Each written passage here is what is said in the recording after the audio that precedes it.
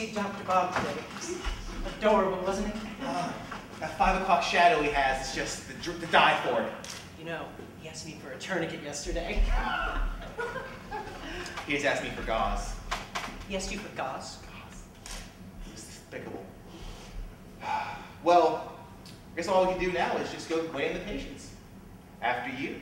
He asked you for gauze. Yes, he asked me for gauze. Why you always gotta bring this up? Because... Another time period, anyone? I say.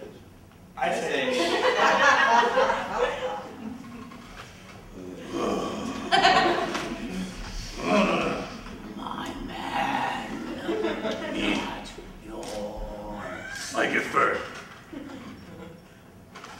I want him for my own.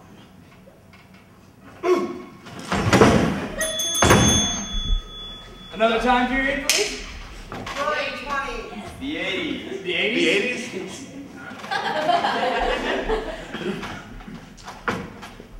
Hey. What's up? I gave Dr. Robert some gauze. We were out listening to Eddie Van Halen. Dr. Robert gave you some gauze. No, I gave him all the gauze. You slut! You whore!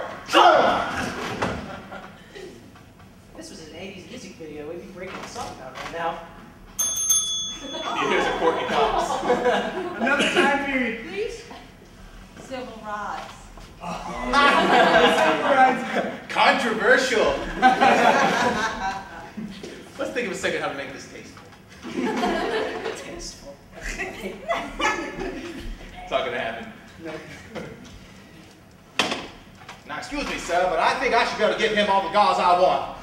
But I demand the right to give gauze, just like any man can give gauze. I have a dream that we can give gauze to everybody. To him, not to that Indian guy, because they're taking all the jobs. Well, sir, I have one thing to say. See, this is my first one of these giving gauze speaks. I'm wearing a bulletproof vest. Ha! Teeth! Ha!